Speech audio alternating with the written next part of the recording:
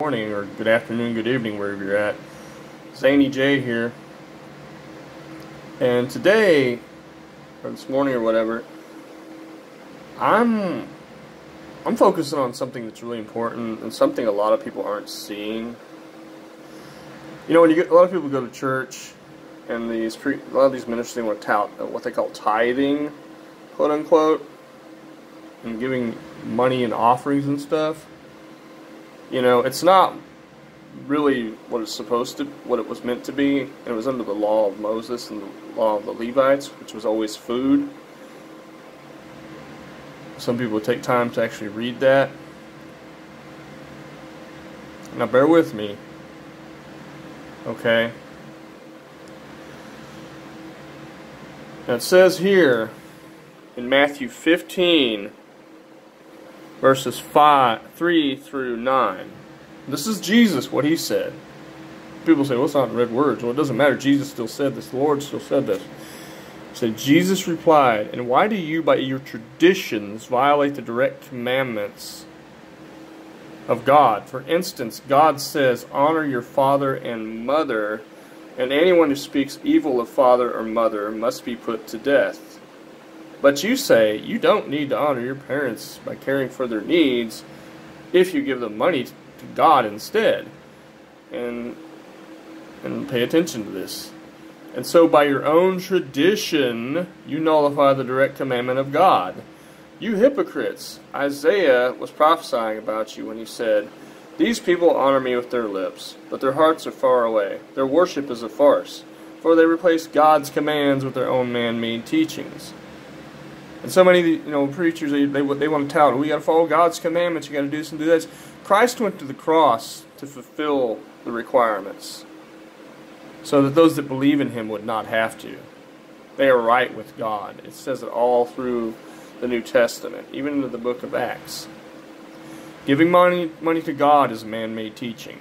Now, I understand churches, keep the buildings open and keep the bills paid or whatever, but the thing is, they should call it what it is. Call a kettle a kettle. Just be honest about it. And stop trying to get rich off of people by saying, "Oh yeah, you got to do this, God won't bless you." They're nullifying not only the commandments of God under the law, but they're also they're saying that what Jesus did wasn't enough. That you have they cherry pick stuff. They cherry pick stuff. It's right there in Matthew 15. Look it up, or you can read it right here. As it says in the book of Malachi, "Your whole nation has been cheating me. Bring all the tithes into the storehouse." Tithes were always livestock, produce, and flocks. It was never ever money. So there will be enough food, underline food, in my temple. "If you do, says the Lord Almighty, I will open the windows of heaven for you. I will pour out a blessing so great you won't have enough room to take it all in. Try it, let me prove it to you. Your crops will be abundant." And not everybody's a farmer. It's just, and a lot of preachers try to say, "Oh, well, that could mean this and this." No. It says it right here. This is God being specific. "For I will guard them from insects and disease." That's pretty specific. "Your grapes will not shrivel before their time, before they are ripe, says the Lord Almighty. And all nations will call you blessed, for your land will be such a delight, says the Lord Almighty. You have served terrible things about me, says the Lord, but you say, what do you mean? How have we spoken against you? You have said, what's the use of serving God? What have we gained by obeying His commands or by trying to show the Lord Almighty that we are sorry for our sins?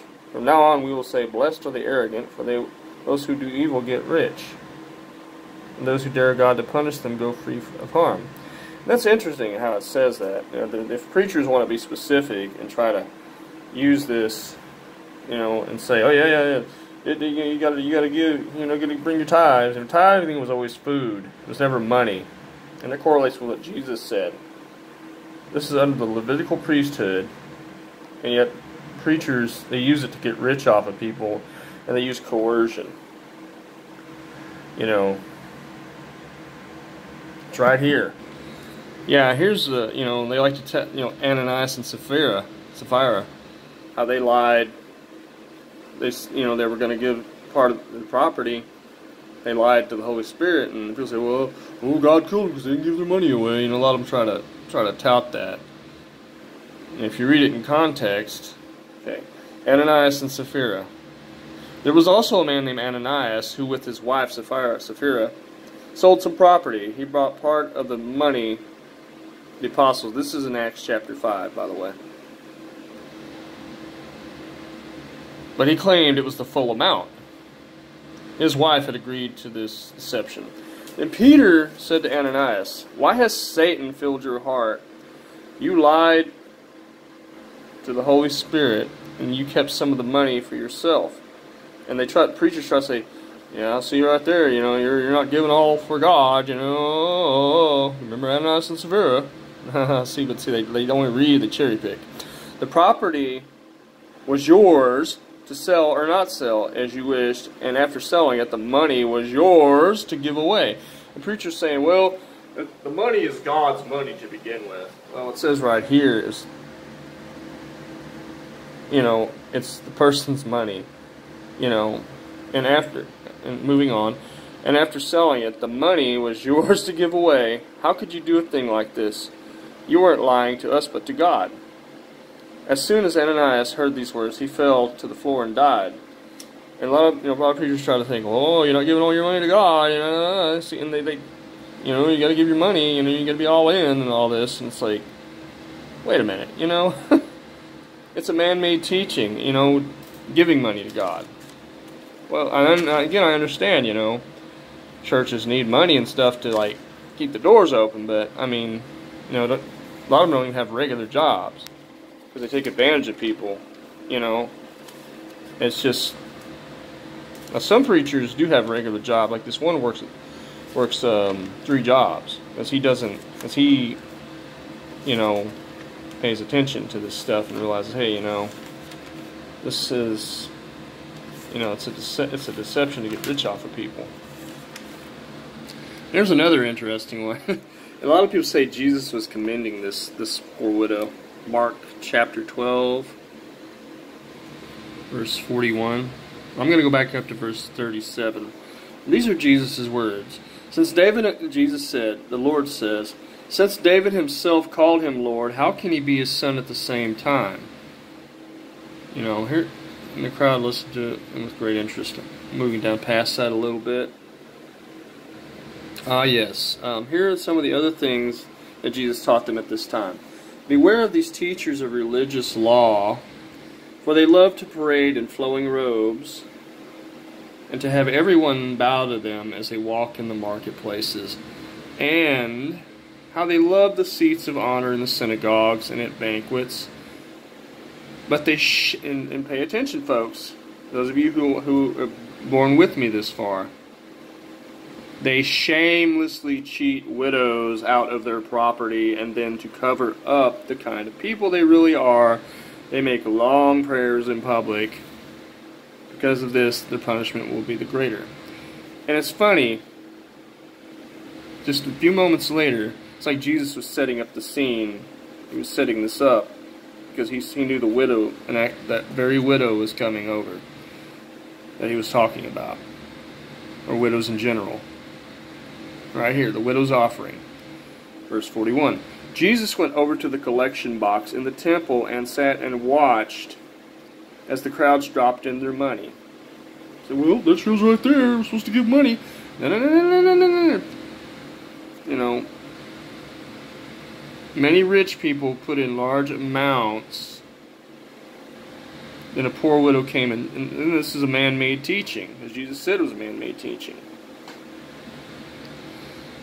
Then a poor widow came and dropped in 2 pennies. And I understand back in the day the temple needed to be upkept, but it's supposed to be taken out, from taxes and whatever, not from gifts in their offering or whatever. Many rich people put in large amounts. Then a poor widow came and dropped in 2 pennies. He called his disciples to him and said, "I assure you, this poor widow has given more than all the others have given, for they gave a tiny part of their surplus, but she, being poor as she is, has given everything she has. See, that makes it sound like God wants people to be poor, and that Jesus is commending that. No, He's not. They've gotten people so mixed up into thinking, oh, you're supposed to, because God wants you to give your money to Him and stuff, and He doesn't. And I understand, like back in those days, but the temple was supposed to be taken out of the taxes, were taken out of the money in the treasury from taxes. It wasn't supposed to be taken from people where they get cheated. And Jesus had just talked about how widows were cheated, and there's an example: they get cheated. Well, this is what God wants you to do. No, it's not. He doesn't want people to be poor at all. And I understand our churches need money to stay open, but call it what it is. Call a spade a spade. Tell we need we all congregation needs to pitch in, to help out to keep the building open. If we're to have meetings here, just be honest about it. Because what it is, these preachers are like, well, if we do that, they're not going to want to do it. Oh no, we're not going to do it. So we got to make them feel guilty. We got to make them feel like, well, you better do this, or something bad will happen to you. And it says right here that's not the case. Even Jesus, the Lord, was talking about how they were man-made teachings, like I discussed earlier. Giving money to God is a man-made teaching. I'm sorry, folks. And this giving, ministry, that was Titus's idea. And it's good to give to help. That's what God wants you to help people who are less fortunate than you. It's like in the story of the Good Samaritan, what Jesus said, do like the Good Samaritan. But these days it's so misconstrued. Well, I need $65 million for a jet. Oh, the Lord's blessed me with so much. Yeah, because those preachers have been twisting the word and getting rich off of people. They've been speaking the truth as far as about Jesus, but then they've been taking the Old Testament scriptures and mingling them with the New Testament to get rich off of people. I mean, you read it yourself, folks, and you can go back and you can read yourself. This is in the Bible. It's misconstrued. I don't know why people aren't seeing. A lot of people aren't seeing this because they're being manipulated and lied to. A lot of these preachers are hearing from lying spirits. They're saying, oh, I have a word from the Lord. Not necessarily. And, there are false prophets these days too, because the Bible talks about false prophets. And I'll show you something else. It's in 1 Peter, I believe. Hold on. Believing it's 16 through 8. And this is why a lot of preachers like to screw people up. This is called a generous giving. Okay, now bear with me on this. Now I want to tell you, dear brothers and sisters, what God in His kindness has done for the churches in Macedonia. Though they have been going through much trouble and hard times, the wonderful joy and deep poverty have overflowed in rich generosity. See, that makes it sound like, God wants people to be poor and in poverty. And it's not true. Because if that were true, why aren't these preachers in poverty? Think about it. It overflowed in rich generosity. For I can testify that they gave not only what they could afford, but far more. And they did it all of their own free will. You don't see many preachers doing that. They begged us again and again for the gracious privilege of sharing in the gift for the Christians in Jerusalem. Right there, let me stop right there. It was supposed to be, helping the Christians and the poor people, not to make some preacher rich and say it's for the work of God. If that's true, then why do many of these churches want people to go on mission trips, but they tell those people that they're sending on mission trips, well, you have to fund the mission trip yourself. What about all that money they're taking from those people in their congregation that they're sending on mission trips? What about all that money? Well, if they use that money to do the Lord's work like they say it's for, and use it to finance the mission trips, well, they don't want to not have money to buy that nice 2 or 3 cars and those big old houses they live in. Oh, look how the Lord has blessed me. No, that's not the Lord blessing them. That's them twisting scriptures to get rich off of people. You're reading it right here. I'm reading it to you and showing it to you. Take the time to actually read it yourself.